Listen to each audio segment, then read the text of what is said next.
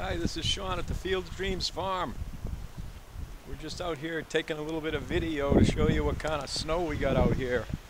It's the second nor'easter we've had in 4 days. So we had one last Thursday.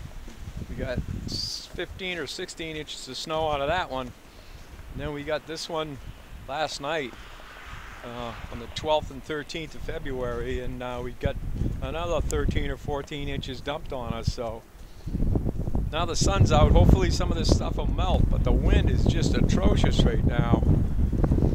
Show you around a little bit. We got some big piles of snow going on. You can see how much stuff is around here. The wind is still wailing, but we got it cleaned up pretty well. Now we just got to keep it maintained so we can get access to the animals and so on. Right now we got a load of hay over there, and we got a little bit more that we got to get out there for the cows. So anyways, the sun's out. Some of this stuff is blowing around pretty good, so I imagine it's going to be drifting quite a bit. So we're going to have to yeah, I just cleaned this out this morning, and you can see how the drifting is already blowing across the driveway. So I'm going to have to go ahead and plow it again in a little while.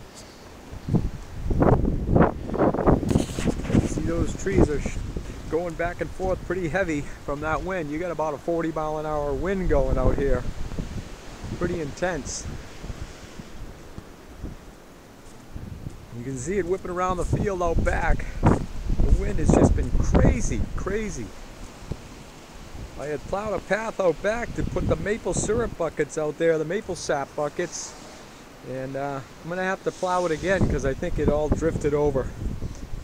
Lots of work to do around the farm today. Be a cleanup that's going to take us a couple of days. Here we go.